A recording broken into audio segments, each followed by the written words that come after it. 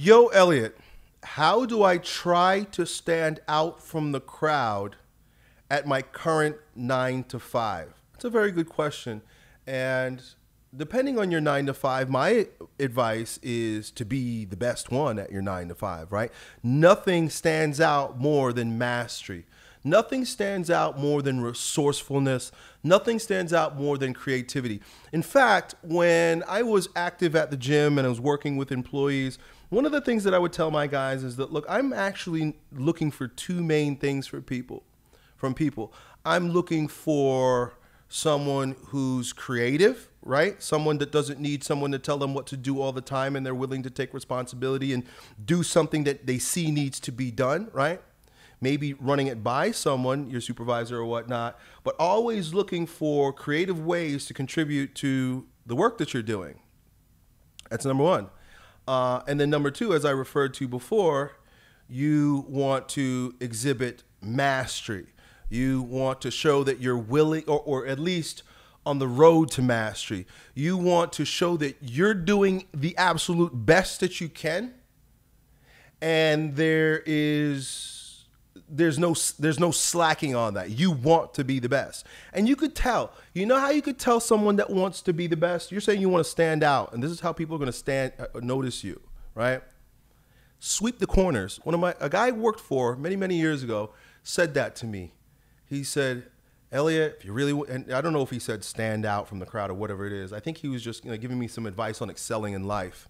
And he said, sweep the corners, sweep the corners. That means go to and do the work that no one else is doing, that no one else sees, and do it without needing praise. Do it because it's the right thing to do. Do it because the corners need to be swept. And you know what some people do, right? This is what the majority of people do. They sweep the dirt in the corner. Right? Well, you asked me to clean this room. Well, as far as the eye can see, it's clean. But over in the corner, I just pushed all the dirt over there. I think that there is grace that comes to those who put effort, put love, put their energy behind doing a great job no matter what they do. Have you ever heard that you bring yourself to everything that you do? The way you do one thing is the way you're going to do everything. I think when you have a job, in particular if you're working for an employee, that's for lack of better terms, it's a safe space where you can innovate and you can demonstrate and you can be mentored and you can grow. But only if you're willing to put in the extra work, only if you're willing to go above and beyond, only if you're willing to exhibit mastery, have creative courage, and ask questions. I think that's another thing too. Ask questions. I can see a lot of people thinking, oh, Elliott, I'm going to do that, but no one's going to notice. Oh, Elliott, I'm going to put in extra effort and no one's even going to notice. Well, I'm not saying that you need to go and point out, hey, look what I did. But by asking questions, your supervisors will notice you, right? Like say for example, I'm just using this example again. Hey, I noticed that, when the room is swept, the corners have generally been left undone. There's dirt still in the corner.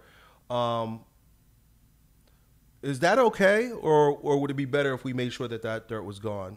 Right? So before you do it, you just ask a question, right?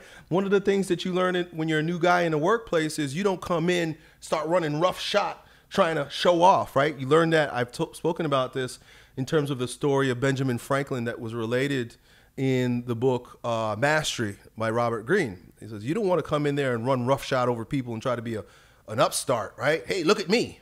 You want to be humble, right? You want to do your best. You want to work hard, but you also want to have a healthy level of humility. So by asking questions, not pointing out other people's faults, right? Saying, hey, that guy didn't sweep the corner, right? Just say, hey, I noticed that the corners haven't been swept. Is this something, would you appreciate? Do you want me to make sure the corners are swept? I'm checking the protocol here, guys. I just want to make sure that I'm doing everything that you expect me to do. I don't think it's very hard. I don't think it's very difficult. Generally, to make this happen, But I also noticed that there's a sense of entitlement. There's a sense of anti-authority sentiment that pervades most men in our culture. I know I've been there.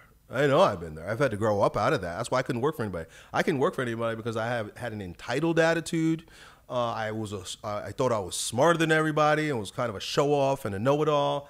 And I know now as an adult that shit don't fly. That don't work. It don't work that way, bro.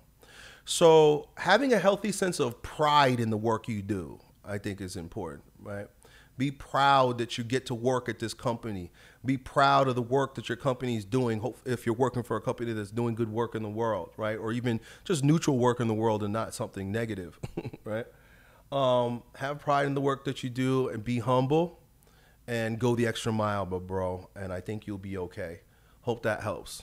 Done. Yo, it's your bro, Elliott. I hope you enjoyed that video. If you did, you ought to know that it was a clip from one of my most recent King Transformation classes with my students, where, among other things, we get together about 4 or 5 hours a week and we speak on things as it relates to becoming kings in our lives in fitness, business, and with women. If that sounds like you and you want to join a like-minded group of men who are growing stronger every day, in every way in this degenerate age, then it's real simple. Just follow me on Instagram and then DM me the word King, K-I-N-G, and then me and my team will get back to the details to see if you qualify. I really hope to see you at the next meeting. Done.